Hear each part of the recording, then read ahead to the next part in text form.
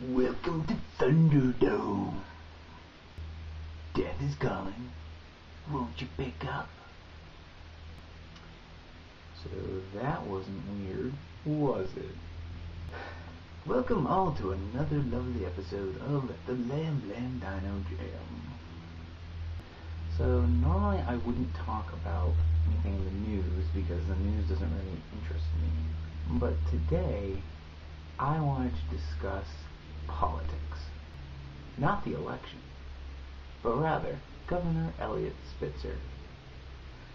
So for those of you who don't know, and thus don't have eyes, ears, and can't read Braille, Governor Spitzer resigned this morning after a long ordeal, and by long I mean 3 days, involving an investigation into a prostitution ring which the governor may or may not have been a part of. Basically, the guy goes from being governor on Monday, okay? And then this comes out. And then today he resigned. So he went from governor of New York State to criminal charges potentially in 3 days. It's kind of like if I went from me today to dead on Friday. Pretty weird, huh? Some sources have said that the governor may have spent upwards of $80,000. $80,000. $80,000 on such prostitution activities in the past 10 years. That's a lot of money. That's equivalent to my entire college education plus $40,000 menu items. That's a shitload of fruit and yogurt parfaits.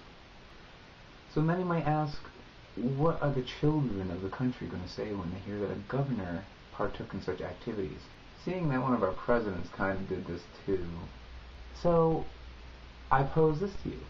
Here's the top 4 things that I learned from Governor Elliot Spitzer. Number 1. Always use a voice modulator when dealing on the phone in illegal activities.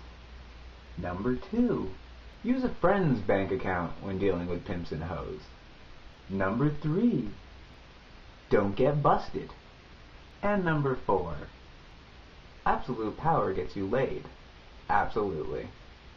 In other news, I leave for England in 3 days, and I'm pretty damn excited about it. Final thought for the day?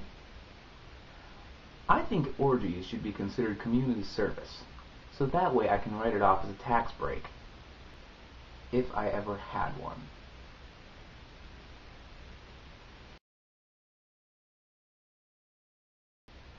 Catch y'all on the flip side.